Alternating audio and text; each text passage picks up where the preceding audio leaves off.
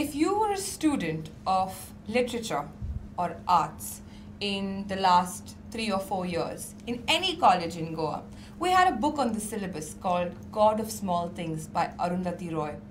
That book solely changed my life.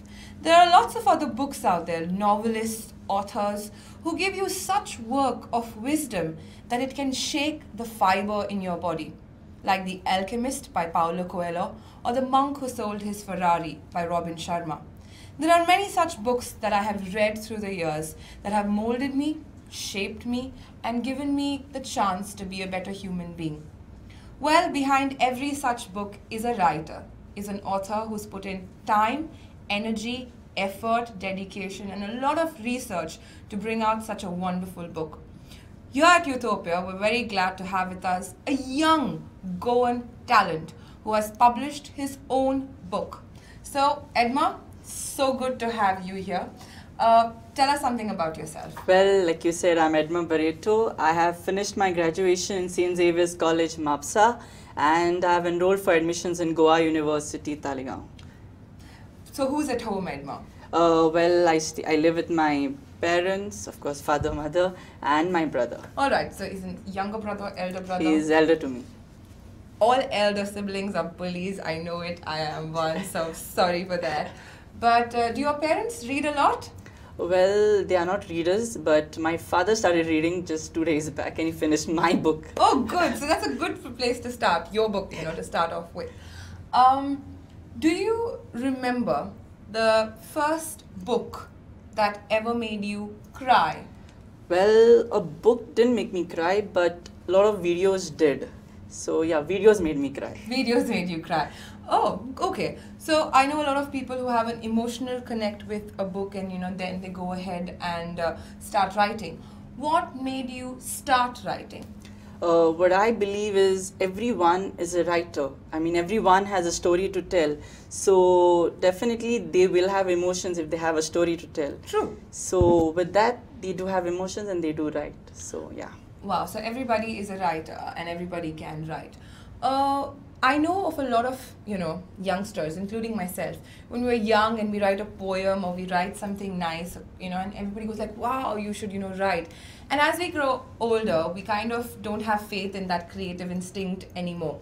What made you go ahead and write and publish your work?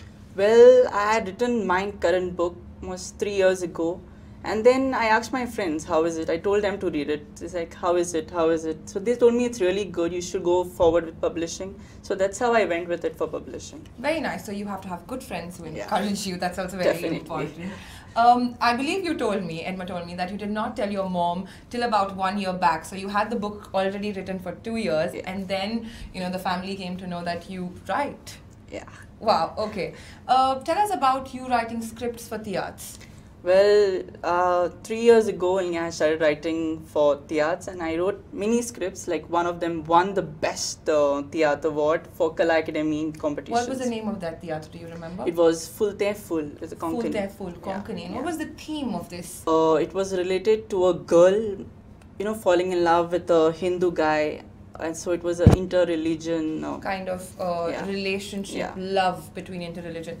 How does someone so young like you, 3 years back you would have been even younger, how does someone so young understand such, valid emotions and put it down on paper? Well, in that case, my textbooks supported a lot. We have subjects like in Hindi, Konkani. We have these chapters, evolving around these issues. So that's how. Okay, so that's the first time I'm hearing from someone that your educational textbooks in school, college gave you the creative juices to write about such an emotional subject. That's really nice.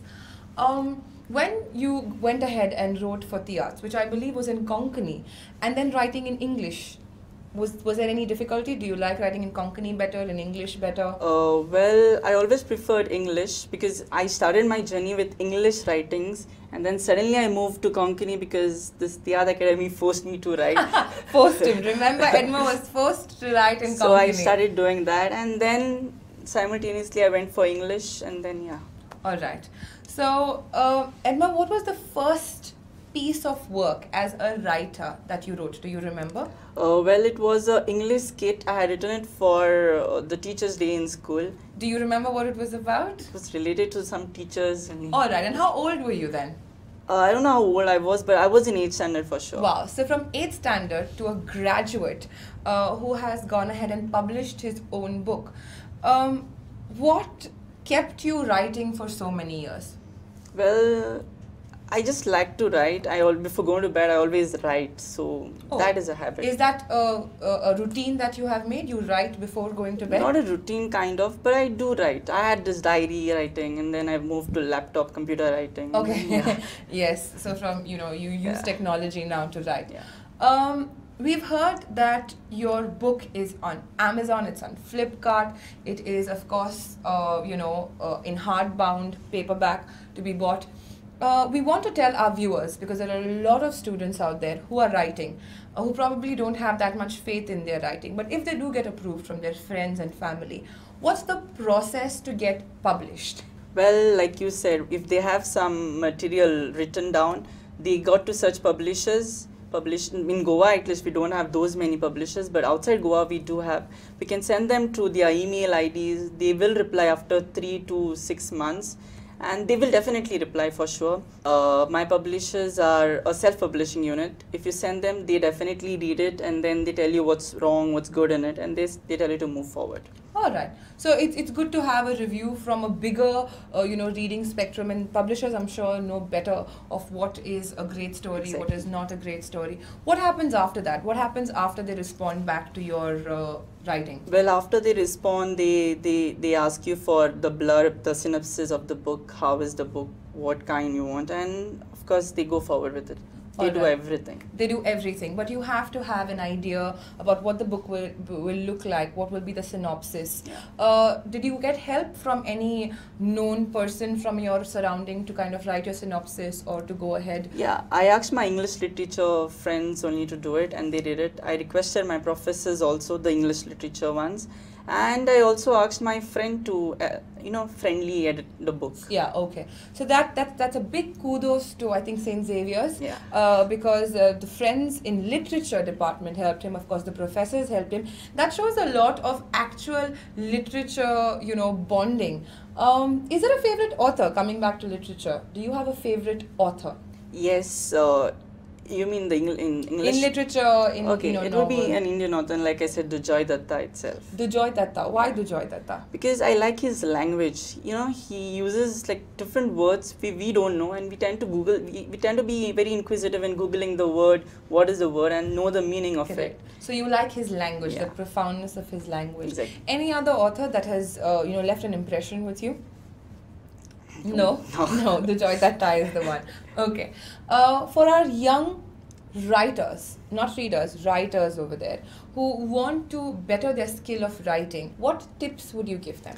Well, I believe everyone has a story to tell, and writing always helps. It makes a person better.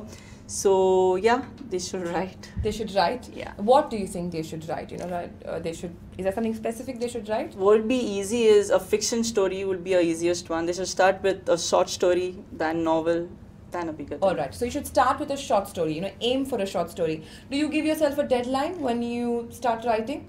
Not really. It's like the publishers do give deadlines, but I don't. You don't give yourself a deadline. How long did it take you to write your book? Well, it depends on the length of what you're writing. If it's a short story, it will take almost 6 to 7 months. If it's a novel, 1 year or so. How long did it take you to write your book, the complete book? My book, it took me 6 months to write it. It was that much of emotion put Yeah. out on paper.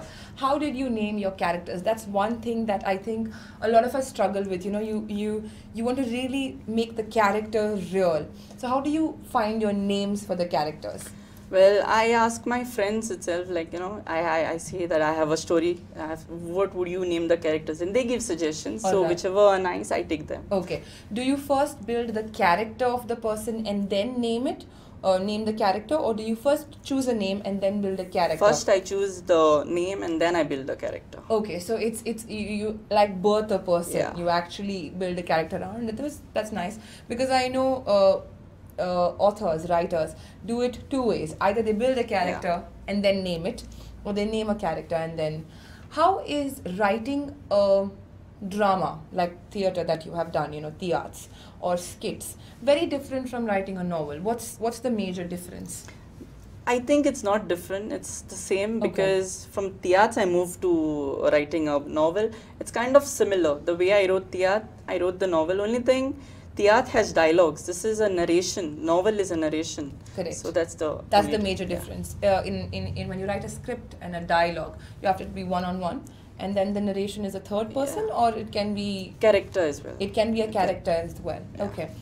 When you completed the book, and I know this must be a big thing, you took 6 months to complete your book. Who was the first person you gave it to read? Do you remember? Well, I showed it to my mother only. Like, I wrote this book, and then I went for printing the manuscript and then giving it to many people for proofreading. Oh, good. So mom read it first. Yeah. What was the first reaction? I mean, she didn't read it. She just read the synopsis and just like, go forward, go with it. Very nice. All right. So your mom read it first. Yeah. Great. When you had finished your book, of course, there is a lot of self-doubt. I think a lot of us out there, a lot of us, especially youngsters, when we write something or do a work of art, there's a lot of self-doubt. You kind of question yourself 1,000 times. Is this good? Is this not good? Is this good? Is this not good? And then we put it away, and then, we don't go back to it. Did you have self-doubt? I asked my friendly editor only to see it. Like, I say this is not working properly, what should I do? Then she suggested me many ways, and then we worked together and we put it into a proper frame and we did it. Very nice. So when there is a doubt, you have to ask another person and go ahead. How did you manage to, you started in 8th grade and now, you finished graduation. How did you manage to find time between your academics and doing this creative writing? Well, this is an easy question because what I feel, in college we just have 2 semesters and we have exams in October and April, May. So with that, the middle time when we have, it's normally we are free, so we can do it that time. Well, you're the first youngster who's saying that. I mean, I know of assignments and projects and, so many other small tests that come. Do you not get stressed at all? They're just 10 marks, so it's okay. That's the first time I'm hearing someone 10 marks at all. Okay, so you don't find it very difficult to manage your time. Do you schedule yourself? No, it's like if I'm free, I write. If I'm free, I read. It's just... All right, so when you have your free time, you write and read. Do you have any other hobbies that you pursue? I like acting. All right. I direct plays. And wow. Yeah.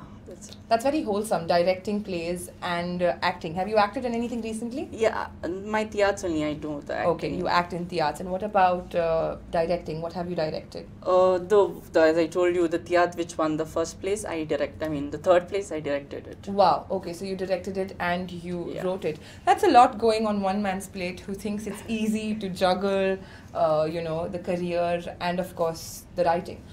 Where do you see yourself in the next 2 years? You're joining university, and what do you do along with it? Well, plans of my 2 years is to finish the postgrad if I get into it, and then to work as a writer only. That's the best thing ever. Okay, so you've decided to choose writing as a career for you to go ahead. Yeah. And would you write only novels because you've already published one, or would you write theats? Would you do a multi-genre thing? A multi-genre thing, because theats also, I like theats, not that I don't like it, and also English novels, of course. Oh, lovely. So English novels, theats is a lot of writing that's going to be happening for you. Considering you are young, you're in Goa, do you have any plan to purge yourself forward? Like, to put yourself in a bigger reading, literary group, or traveling for your writing? Any other co-curricular plans that you have as far as your writing goes? So far, no plans. So far, no plans. Yeah. All right. Have you thought about the theme of your next book? Not the theme, but I just imagine how it will be like. Okay. Any secrets you want to tell us and all our viewers about your next book? You have to read the book for it. We have to read the book. Okay. So when do you think you're going to publish your next book? Have you set a timeline for yourself? No, right now I've not started it yet. Maybe with like 1.5 years to go for it. Okay. Now comes the very important question. Did you get criticized for your book? So far no criticism yet. Okay. Because it was just friendly reviews I was getting, no official reviews yet. So yeah. How do you think you're going to deal with, now that your book is on Amazon and Flipkart, people write a lot of reviews, just what they feel like. how do you think you will deal with a critical review, a negative critical review? Got to take it in a positive way. All That's right. the only thing that I can do. Yes. So I'll do that. Okay, because I know a lot of writers and artists who get very hurt because you're putting something of yourself out there. What would you like to tell our writers, even who write poems and read it out, and they get probably a little critical review for it? What would you like to tell them? Well, they should take it in a positive way, because leading a positive route, we get to live a positive life. All right. Is there any message that you have at the back of your head when you wrote Crushed, or when you write your theats? Do you write for a message? Well, yeah, I do write it for a message, but novels are normally not of message kind of. It's just like the story that you got to tell. Yes. Yeah. But did you have a message for Crushed? Well, right now I've just kept a lot of suspense, so that I should reveal it in the part 2. Oh, so there's a part 2. Yeah. I did not know about the part 2. So the message will be revealed in part 2. Okay. For all of this that you have done, Edmer, do you think God has helped you in some way? Yes, definitely, because these publishers of mine, they asked a lot of money. So I told my parents that, like, they ask money, so what should I do? I asked God also. I went to the church, I went for mass, and then I asked my parents, like, what should I do? And within the next day, they collected that money and they gave me standard to go forward. Wow. Yeah. Oh, that's very ask and you shall receive. Yeah. Yes. That's very supportive of your parents, and of course we get all the goodness that we get from God. So that's something to be very thankful about. Anything else, any other hardship that you remember that you think you felt like God stood by you in it? Well, it was, like I said, for my first theatre when I did it, my main lead, we were practicing, we were rehearsing, and my main lead fell sick. He got fever and he was lying on my bed there, and next day we had a show. All we did is just prayed, and then we gave a performance, and the results were that we won. Wow. Wow. Did the actor act? Did the actor? Yeah. He was doing the main lead. Wow. That's the power of prayer. Yes, I agree with this, and I agree with what Edmer is saying. It does help to have faith, for sure. One of the few last questions to ask you as we take your leave, Edmer. Is there any discipline that one needs to follow to be good at anything, and especially writing? Do you follow any sort of discipline? There's nothing as discipline that I follow, but I always have this principle of, after I do, suppose after I finish writing, I'll do something else. It's just like after I finish something, after I finish one activity, I'm going to do something. That's that protocol that I follow. So the principle is to do something constantly, to keep yourself busy and occupied. Yes. That's a nice one. That's the first time I've heard something like that. I know people have a lot of different principles.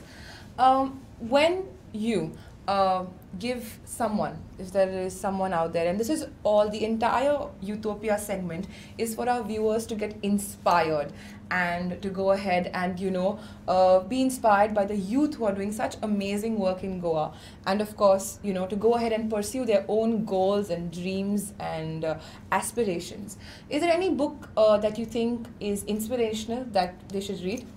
Well, I have not read inspirational books so far. I have read only fiction, because that was my genre, so I had to... Any fiction book that is inspirational that they should read? Well, Chief Friend Zone My Love is a really inspirational one. You get to know the teenage stories, how they get to gel with a lot of emotions. Correct. And etc. etc. Yes. So Edmer, what is the title of your book? The title of my book is Crush, You Crushed It. All right. And what kind of a genre of a book this is? It's totally fiction. It's complete fiction? Yeah. All right. All fictional characters. And yeah. Any sci-fi, any thriller, any adventure? In the book, you mean? In the book? No. No. So it's a fiction that you've written about teenagers, yes. I believe. All right. Is there anything that you think you left out in the final draft that you want to go ahead and add? Actually, nothing. I didn't leave anything. Just whatever I had, it's in the book. Okay. And how did you come up with the title? Well, we normally have crushes. Like in teenage schools, we normally have crushes, and then, yes, there's heartbreak. There's heartbreak. Yeah. Yes, there's certainly a lot of heartbreak. So that's how it gets crushed. So So crush, you crushed it. Exactly. That's a very smart one.